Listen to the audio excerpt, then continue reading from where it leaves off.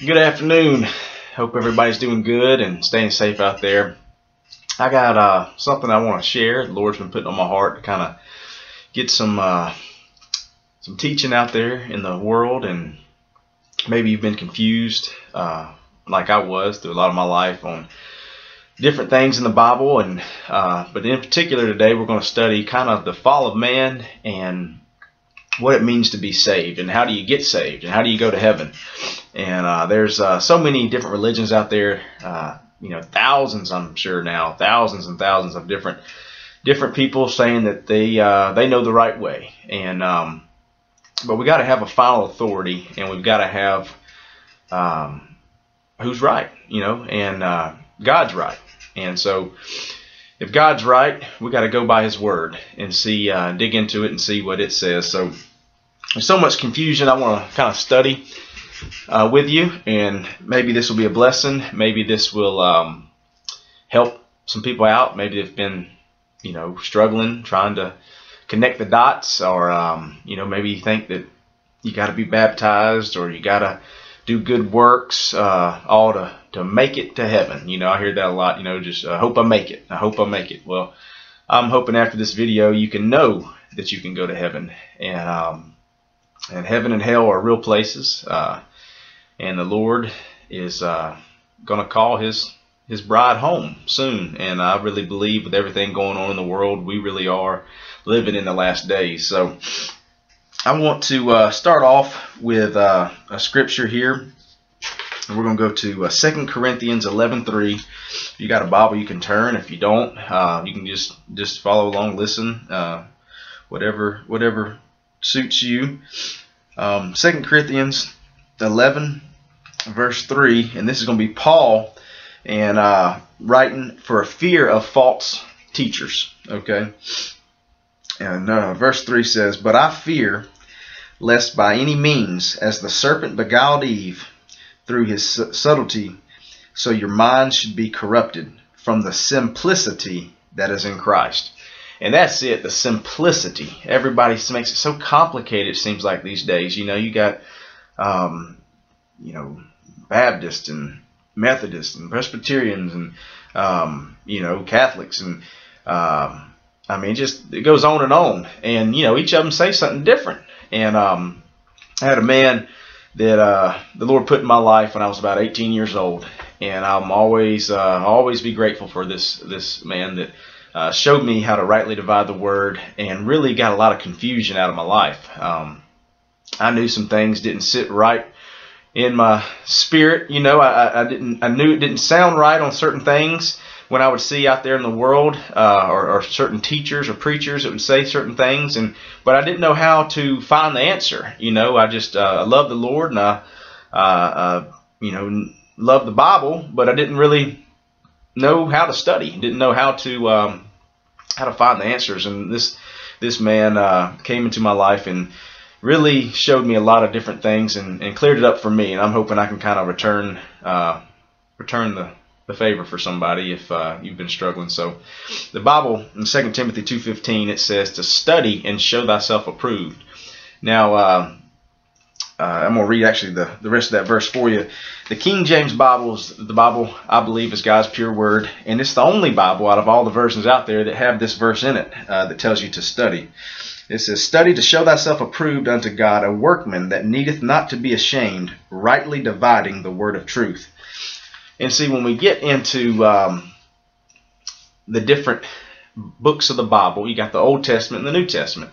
Well, there's different dispensations of who God's talking to. A lot of times, this guy that came into my life that showed me how to rightly divide would use different examples that kind of made sense in my terms, and so I used to work out a bunch, and he would tell me, he said, now Jake, he said, how God does things in the Bible when you rightly divide, he said, if we're out here and we're working out, he said, you want to get a bigger chest. He said, he told me to go do, he said, Jake, you need to do 225, 5 sets of 10. And so I'll say, okay, that sounds like that's what I need to do. But if there was a little elementary kid or a middle school kid, and he's seeing this big dude and he's wanting to try to get big too, Well, he puts 225 on because he heard him say that's what makes your chest bigger. Well, he puts on 225 and it crushes him.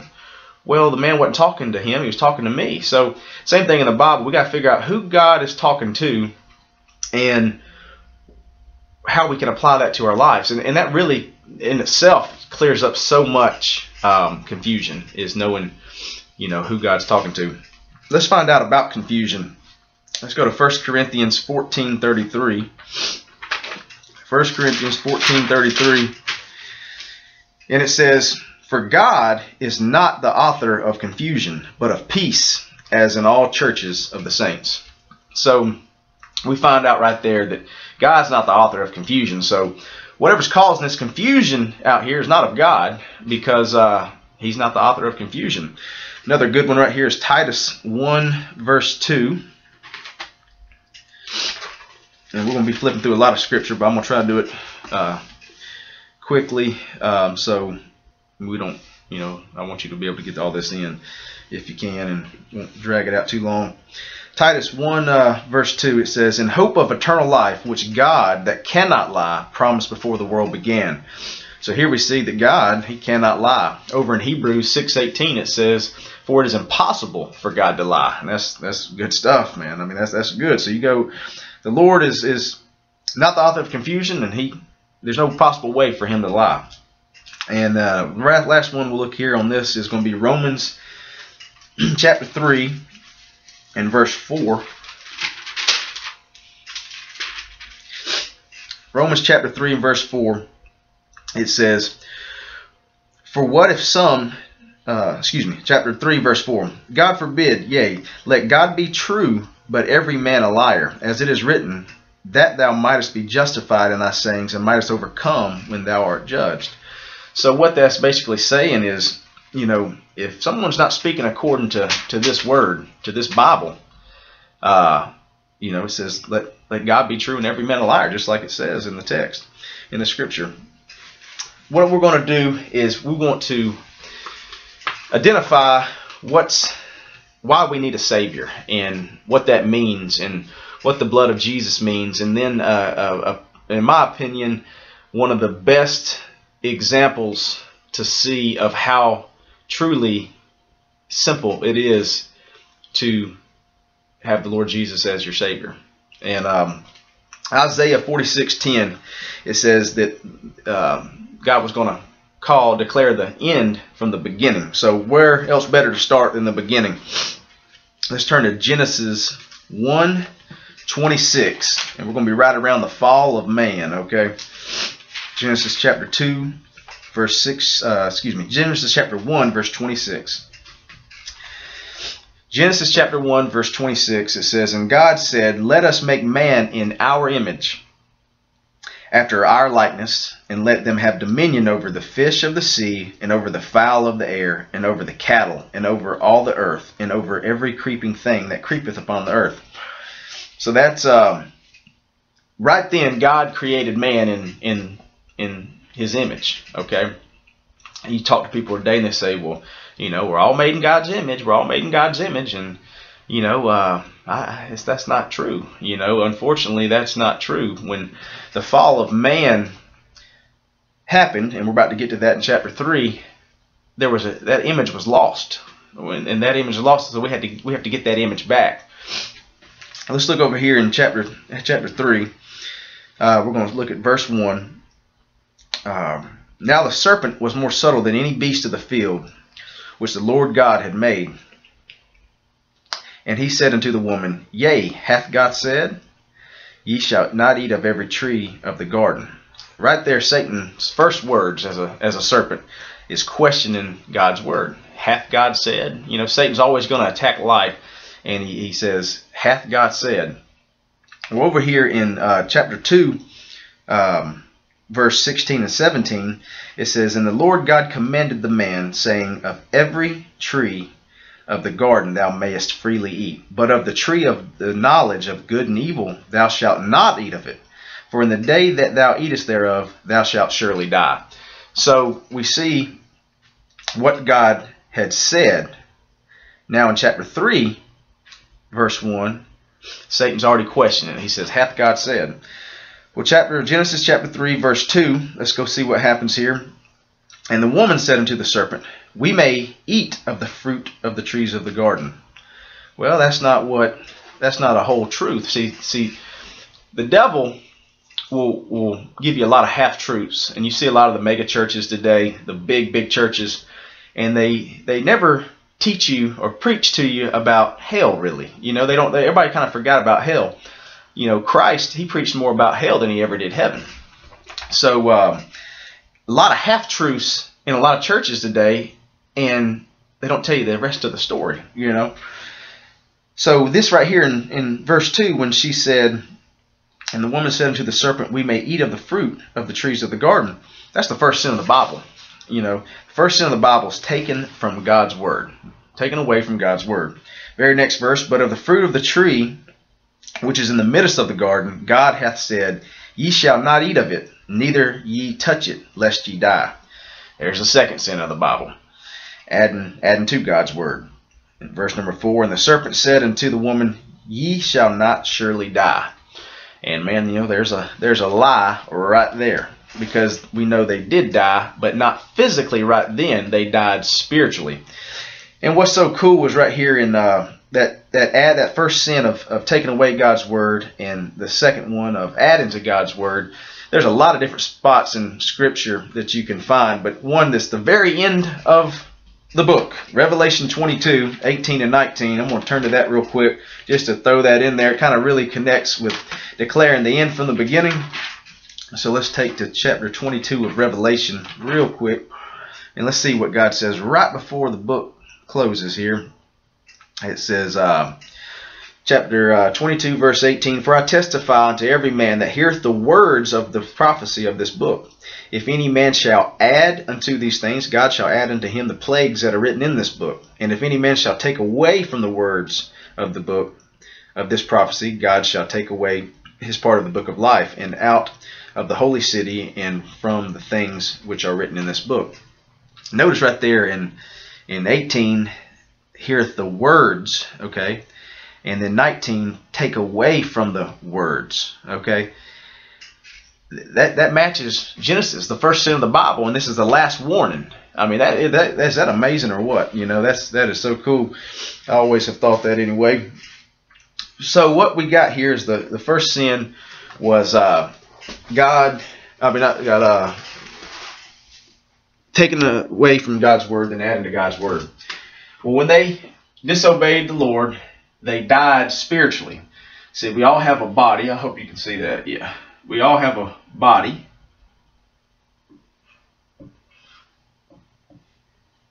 And a soul.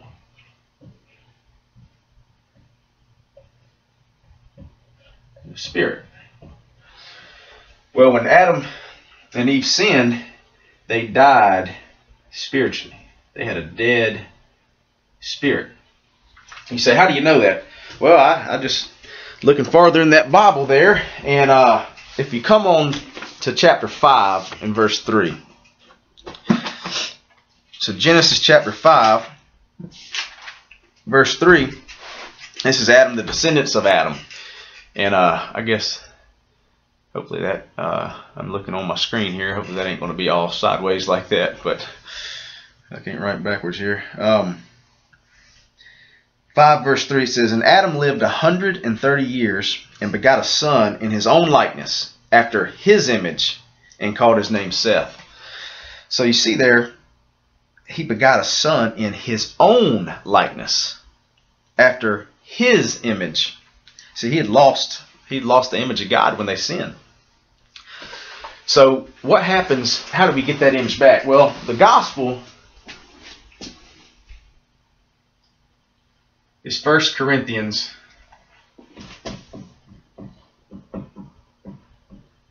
15, 1 through 4. This is what Christ did. He came down, died for our sins, was buried, rose again on the third day. Believing on the Lord Jesus Christ, it says as soon as you believe and trust the gospel as your only hope and your only way to salvation, he will seal you with his spirit, okay? Your soul and spirit are sealed with the Holy Spirit of promise. And how long? You're sealed for eternity, okay, forever. You got to get that image back that Adam lost. Let's look at a few more scriptures here to kind of show you how that plays out here.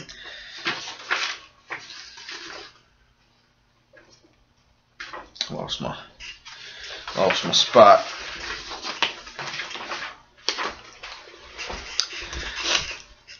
Second Corinthians 4:4. It says, "In whom the God of this world hath blinded the minds of them which believe not, lest the light of the glorious gospel of Christ, who is the image of God, should shine unto them." So that last part, the glorious gospel of Christ, who is the image of God. So Christ is the image of God that Adam lost. Okay. Let's go to 1 Thessalonians 5:23, and I should have shown you this one a little bit earlier, but "And the very God of peace sanctify you wholly, and I pray God, your whole spirit and soul and body be preserved blameless unto the coming of our Lord Jesus Christ." So that's again spirit, soul, and body. That's three: Father, Son, Holy Spirit. There's three. You know, I had that same man kind of give me an example on. I kind of not struggled, but I just wanted a little bit more clearer picture on how the Trinity, was, and the Trinity, I believed it, and I just like to, a clearer picture. So that helped me there. But then he said, "Well, Jake, think about it." He said, "You're a son to your parents. I'm a husband to my wife, and I'm a father to my kids." Well, that's 3 in 1. You see, it's kind of almost, you got to think outside of how the world wants you to see things. The world always wants physical and material, but see, God is spiritual. He's not material. So his ways are not our ways. His thoughts are not our thoughts. And so a lot of things is just kind of really interpreting scripture and looking at it a different way. We're going to show you right here through let's see, where am I at? Ephesians. I want to go to Ephesians. That was a good one. Ephesians 1:3.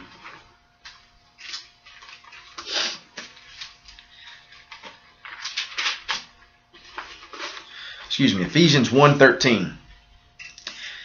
This is Paul again, and it says, "In whom you also trusted, after that you heard the word of truth, the gospel of your salvation, in whom also after that ye believed, ye were sealed with that Holy Spirit of promise." That's that sealed. As soon as you believed, you saved like that, instantly. As soon as you trust, from the heart, not the head.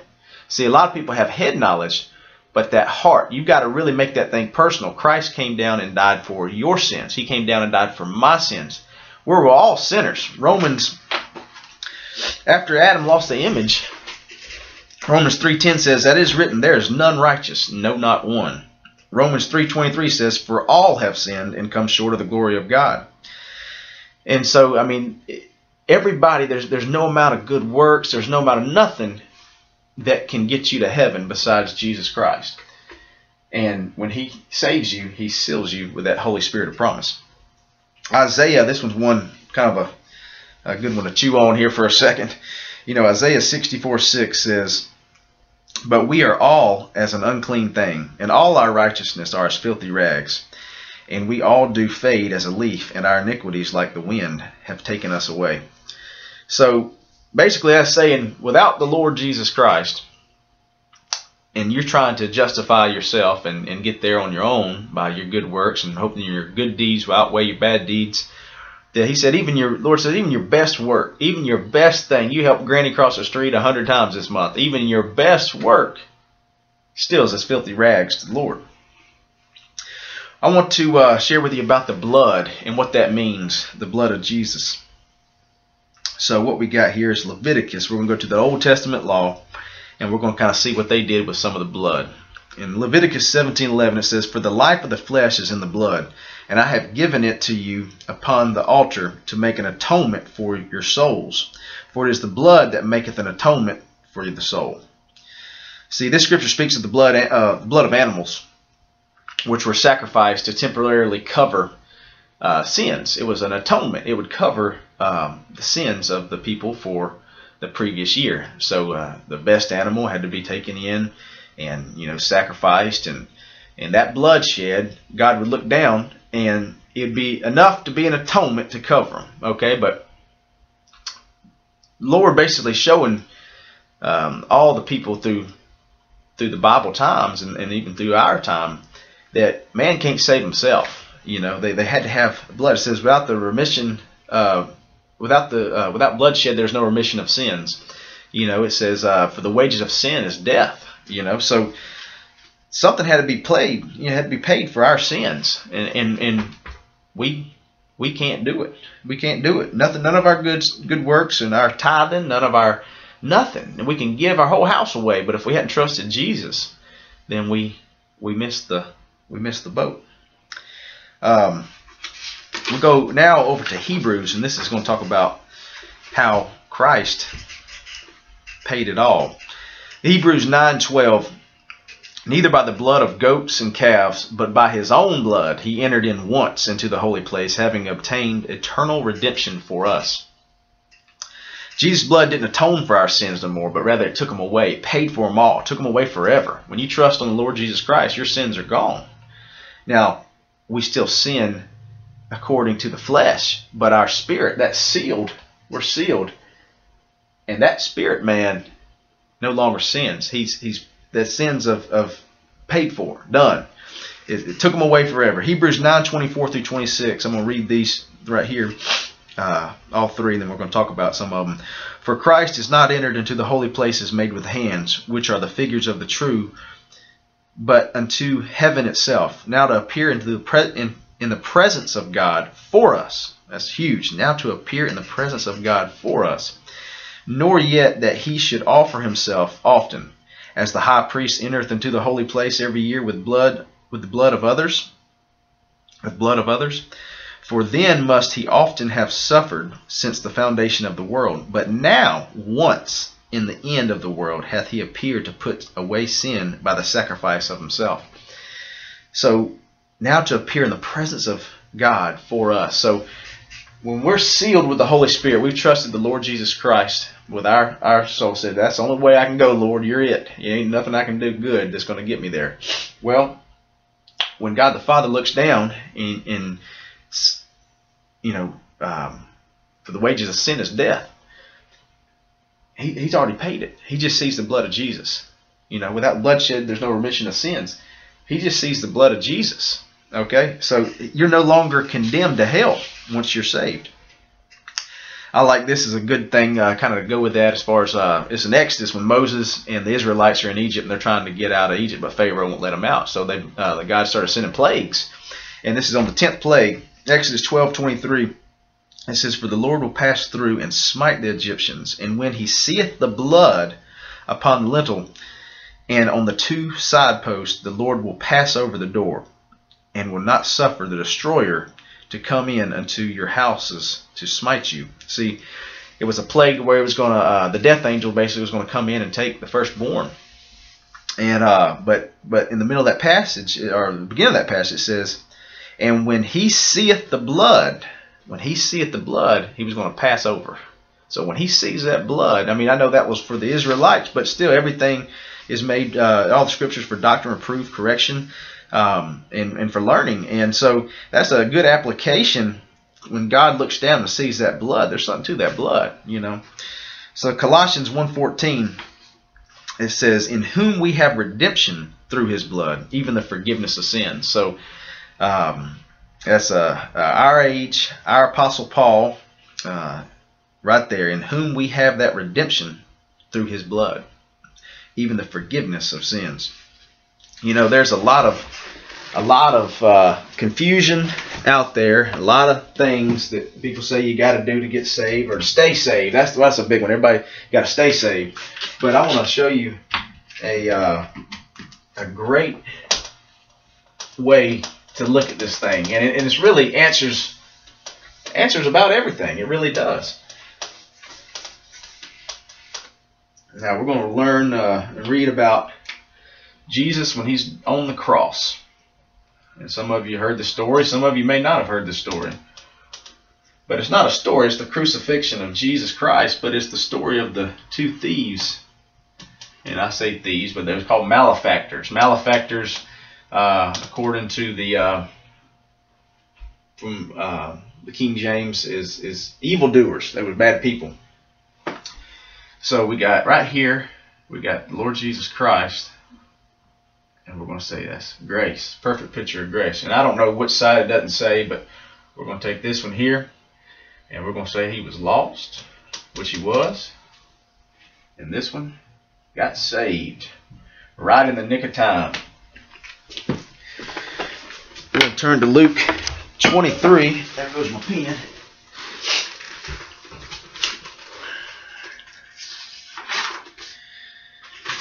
Luke 23, 39 through 43. This is Jesus dying on the cross for our sins, and the two malefactors beside him.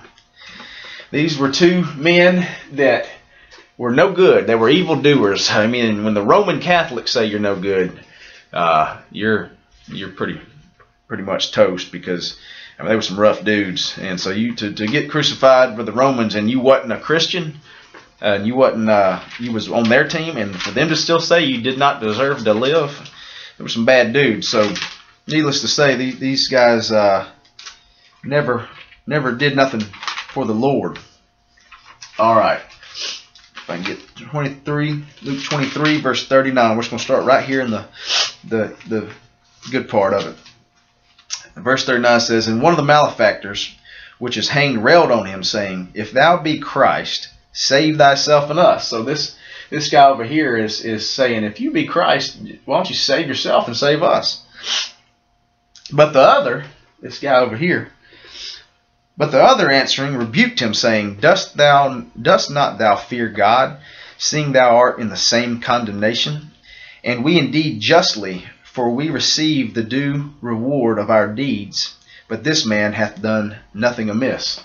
So this guy's telling this guy over here, I mean, they're hanging there, and I guess they're yelling back and forth at each other. And this guy, he says, we're getting what we deserve, man. He says, we know what we did, and we was bad people. But this guy in the middle, he's done nothing wrong, and they're still killing him. And what he says next is amazing. And he says, and he said unto Jesus, Lord, remember me when thou comest into thy kingdom. And Jesus said unto him, Verily I say unto thee, today shalt thou be with me in paradise. Right there, that man got saved. He just believed on the Lord Jesus Christ and got saved. You say, well, how do you know he got saved? Well, it said the Lord said, today shalt thou be with me in paradise. And some people might say, well, where's paradise? Well, paradise, according to 2 Corinthians 12:4, Paul says, how that he caught up into paradise and heard unspeakable words, which it is not lawful for a man to utter. Paul was called up to the third heaven. He called it paradise. We know paradise is heaven. Now, we know when Christ died, he went down and set the captives free. He descended before he ascended. He set the captives free, but he was with the Lord in paradise. That man got saved right then. Right then. This man wasn't baptized by pouring, sprinkling, or full immersion. He could not fulfill the 5 basic principles of Mormonism. He could not go out and sell watchtowers for Jehovah. He could not call a pope up and confess his sins. He could not sit cross-legged for Buddha. He could not sit cross-legged for Buddha. He could not go blow up a restaurant for Muhammad. He could not do anything. He couldn't tithe enough to make it to a secret meeting or secret luncheons. He could not give enough. He could not do one single good deed but believe on the Lord Jesus Christ. Put his faith, his hope, his trust in the Lord Jesus Christ. And that's all he did. Got saved just like that. It's, people put so much emphasis on so many things and bring the confusion, And when you interpret Scripture with Scripture and you really look at that thing rightly divided, man, it's such an amazing feeling and sight to be able to look through the scriptures. And now there's some things that still you know we have to study harder on, but the big picture of who God's talking to, and when is He talking to them? You know, who is God talking to you?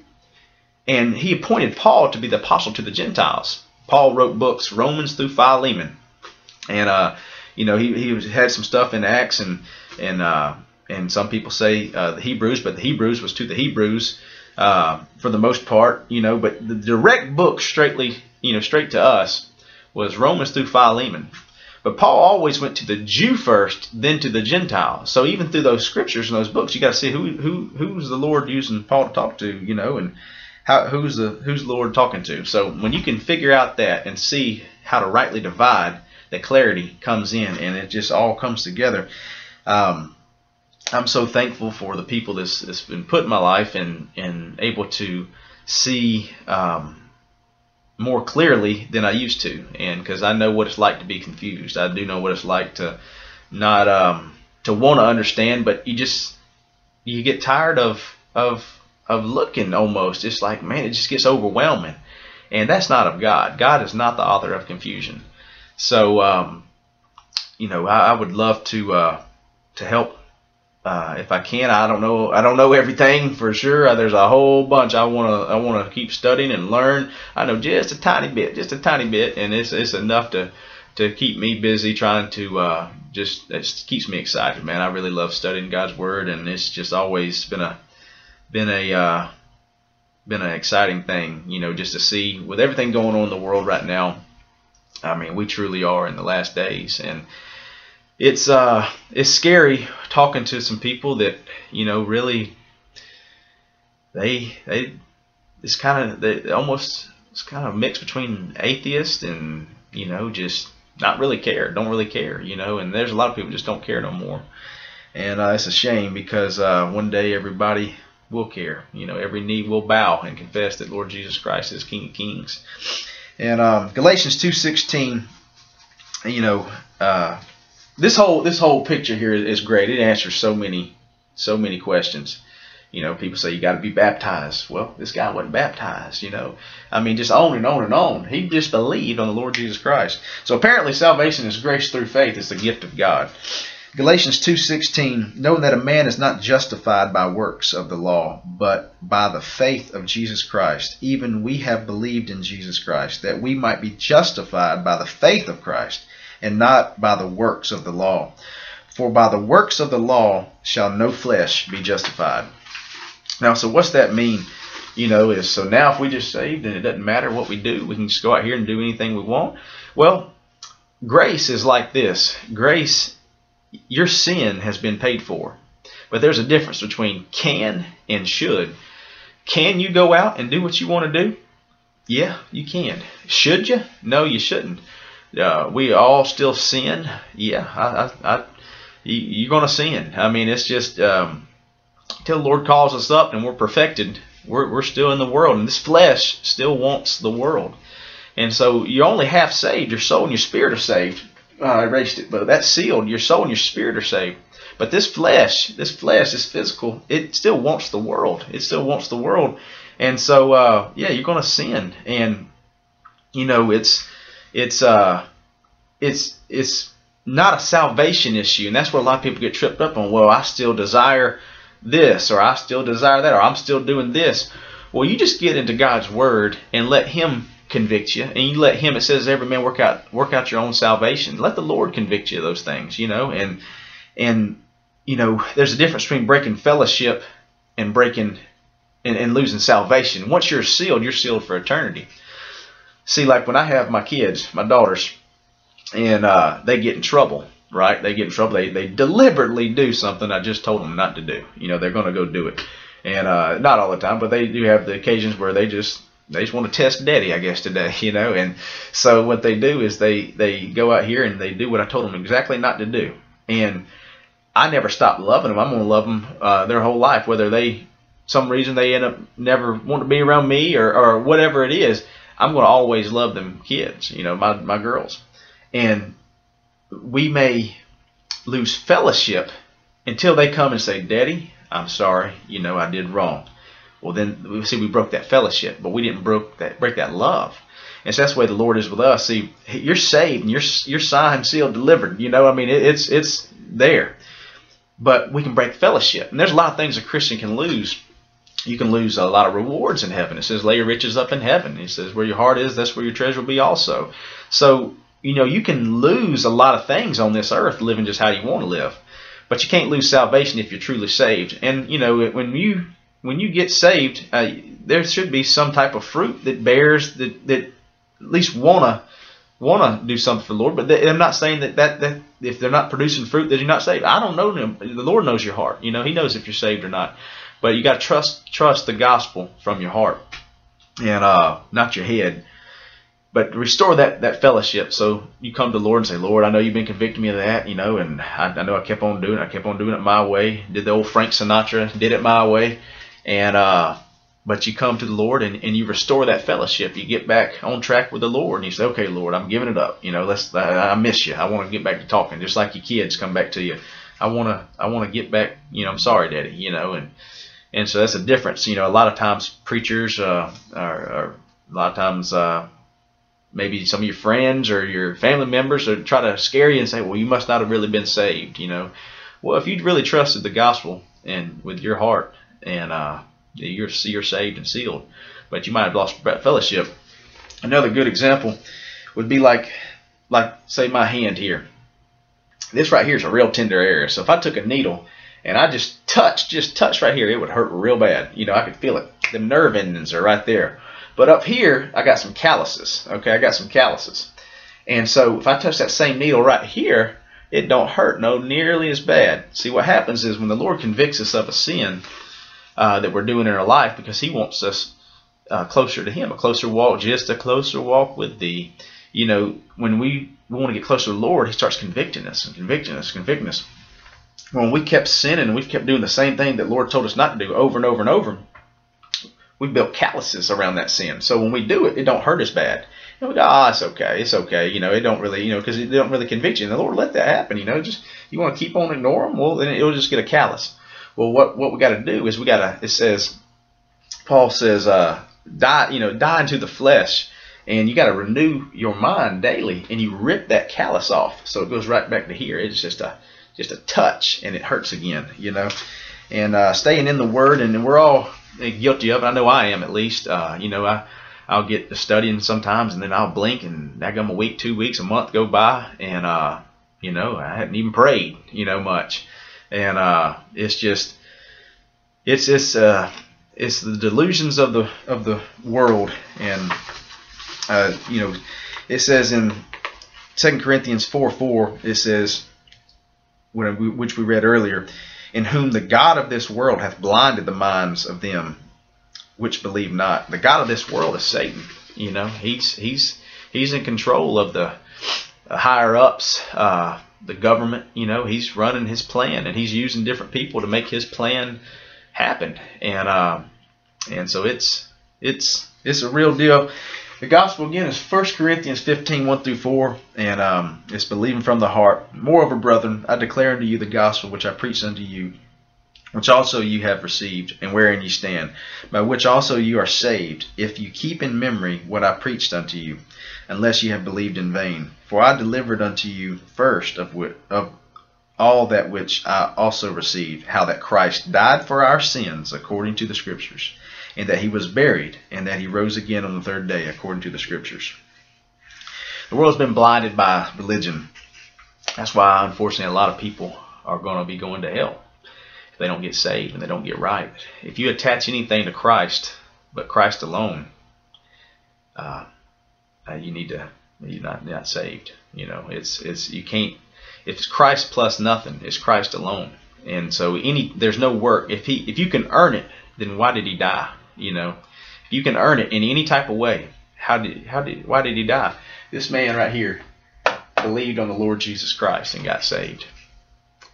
I hope it was a blessing to somebody. Like I said, I don't know all of it by any means, but I do desire, if there is some people out there that wants to know more. I love talking to people about it, and it'd be a blessing just to be able to return the favor of what many men did for me growing up and guiding me and teaching me the right way. And I'm just thankful, and I hope everybody has a great day, and don't wait too long before you give your life to the Lord. Amen.